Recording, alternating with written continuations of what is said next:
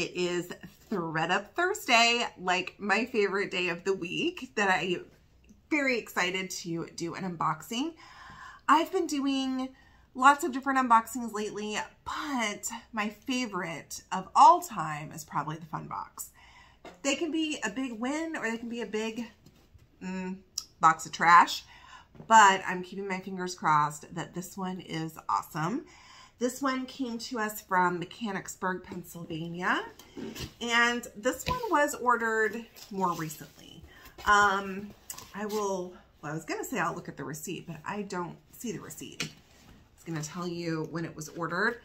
I did order one Fun Box when they had the free shipping code, and then I also ordered another Fun Box and used my rewards dollars after the fact to get my shipping reimbursed back to me.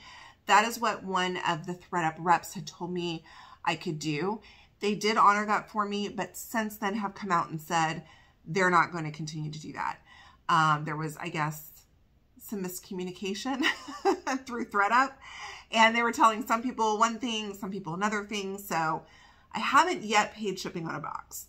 At some point after I get through all of my inventory, we'll see. But that's a big pill to swallow on a Fun Box. Okay, you're talking about $34 plus tax, which already brings it close to $40. And then if you pay $10 shipping on top of that, $50. And you know some of these boxes aren't very good. Okay, so let's see what this one has in store. Okay, give you a peek right off the top. First up, we have a purple and white polka dotted, I don't know what this is, apron maybe? Let's see. Yeah, apron. Oh, it's gonna stain that. Why are you new at tags with the stain? Oh, come on. I don't know if you guys can see it from that side. It's right here, but it's easier to see from this other side. Right there. So there is a stain. It is adorable. Look at that white bow on the pocket. And it is branded with a tag. I'm not familiar with this. Jessie Steele Living. And it says Living Salon Outdoor Couture. One size fits most. This is the Bib Josephine purple and white polka dot apron. So I will have to look this up, but I think that is really, really adorable. It's got a cute little ruffle around the bottom. Okay. Ooh, there's so many things. It's very, I love doing the Fun Boxes. Never quite know what you're going to get. Next up, we have a pair of panties. This is by the brand Secret Treasures in a Bikini. And this is in a plus size. This is in an extra large 16-18. They are sheer on the back, like a red sheer, and then they have a lace and some little hardware right there, which I'm not really sure how comfortable that would be, but there you go. There's a picture of the model wearing them. I will look those up. Next, we have a little piece of jewelry. Looks like a hair clip. And it is new with tags. It says J. Crew on the back. And there's a $16.50 price tag. So that's awesome. That's exciting. Okay, let me give you another little peek now that we got that apron off the top. Okay. We've got a pair of slipper socks. And these are, I got these in another box, Fun Box. And these are Mucklucks. They are infused with shea butter. And I think the person, no, they were gloves. I got some Mucklucks gloves that were still new with tags, and it had the person's name written on here. And I was like, this person didn't want their gloves. But we got some slipper socks, so that will be great for the upcoming season. Next, we have some bubble wrapped sunglasses. Most of the sunglasses I've been getting in the Fun Boxes have been unbranded. So we'll see if this is any different. These are actually Michael Kors, which is great. They are super bent. I don't know if y'all can tell. They're like bent in like this. So they need to be like bent out, I guess. And they are pretty scratched up. They are branded Michael Kors, so maybe I can price those cheap enough for somebody to purchase them, or maybe I will just use them myself. I tend to do that a lot, and then I lose them. So that's how we roll over here. All right, we do have a phone case in a box, and this is an Alice and Olivia collab, which is great.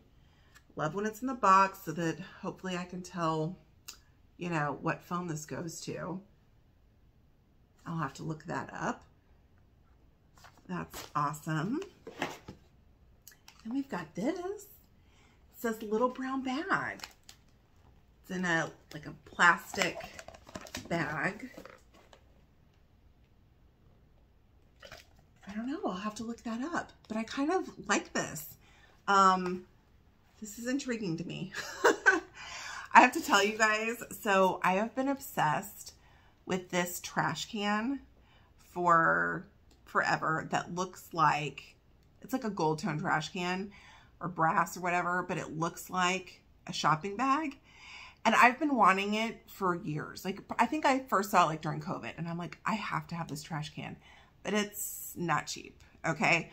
So, this year, was it for my birthday? I think it's for my birthday. My husband bought me the trash can, and he said, it was like, I'm very uncomfortable buying you a trash can for your birthday. Like, I feel like that's weird. It's like, but I'm obsessed with it. And I kind of want to show it to you guys. It's really heavy. Okay. Let me pause the video. I'm going to show you my trash can. Okay, so this just shows you how nerdy I am, that I like really love this trash can. Can y'all see this? I love this trash can so much. Anyways, this is what I wanted for my birthday, was a trash can. So I'm very happy that I got it, so you guys can see what a big nerd I am. It's sold by Ballard Design, and it was designed by Bunny Williams. I still have the tag on it because, again, I'm a nerd. Okay.